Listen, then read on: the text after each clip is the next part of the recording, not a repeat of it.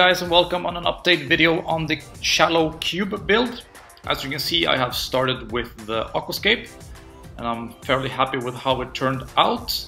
I'm using about 3 boxes of Aquaforest rock, which is a man-made rock made by Aquaforest.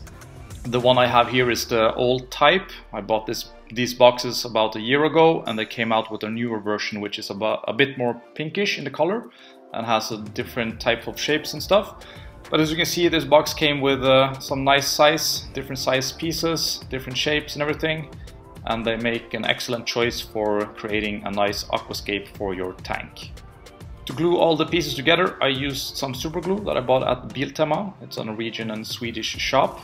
It's a bit gel-like, so it makes an excellent glue for gluing the rocks. And as you can see here, it holds the pieces fairly well together. I can flip them around, lift them up. This is 3 pieces glued together. It's gonna make it easy to aquascape the whole tank.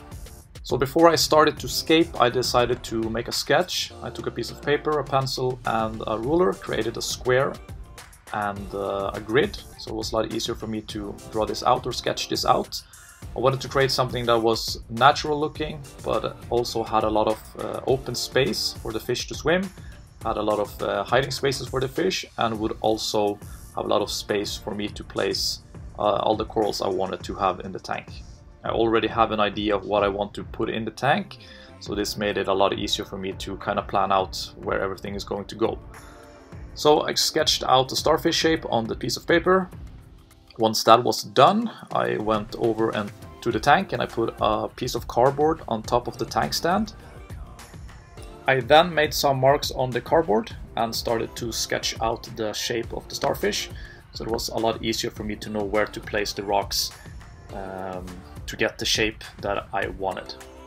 So after a couple of hours of playing around with all the rocks, I finally got the scape that I had envisioned in my head. And I'm pretty happy with it. As you can see, there's a lot of caves and holes for the fish to swim in and out, and also provide them with some nice hiding spaces so they can feel safe inside the tank. I used a bunch of smaller pieces to hide all the seams and tried to make the scape look a little bit more natural.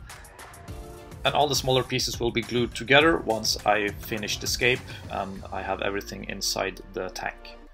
Since I have to break down the scape, I have glued all the bottom pieces together, so it's easier for me to just put the bigger top rocks on the top and then just fill in the gaps with the smaller rocks.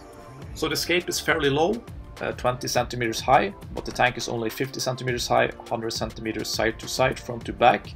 And I'm going to be using 4 Nero 5 pumps for the flow.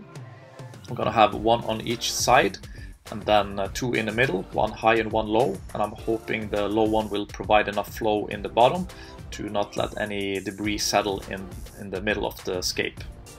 So the tank is going to be a mixed reef, but mostly SPS like Acroporus and Montiporus. I'm also going to have a few other corals like chalice, Favias, Favidis, torches, and some softies like zoanthids. So I created these islands throughout the tank to separate all the aggressive corals from each other. So I can place chalices, zoanthids, and other aggressive corals by themselves. They can grow freely under rock. I don't have to worry about them spreading to the main rock and killing or hurting each other or other corals, so they won't be stressing out the reef. Because the last thing you want once the coral starts growing all over the tank is corals killing each other, hurting each other, that you have to be constantly chipping away and figuring out how to keep them separated from each other. So it's also going to make it a lot easier for me to frag, since I can just take the piece out of the tank. I can easily cut the rock or use a saw or something to remove a piece of the coral from the rock, so I can easily frag them up without having to damage or move around bigger pieces from the main structure that is glued together. So all the SPS I can easily frag inside the tank, since I can just use some clippers. Montiporus I can also chip away, so it's not going to be that hard, but some corals like chalices and Favidis and Favias, they need to be cut with a bandsaw, and it's going to be really hard to cut corals inside the tank with a bandsaw, so it's easier for me to just remove the piece and cut them outside the tank. So that's it for today's episode. Let me know what you guys think of the tank, if there's something you guys would have done differently or something I should be considering. I'm really looking forward to get this up and running and start putting in fish and corals and everything. It's still a little way to go, but yeah, I'm really excited for this build to get finished. So if you want to keep following me on my journey with the build, please hit the like and subscribe button.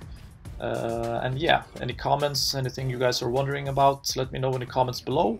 And thank you for watching, and happy reefing.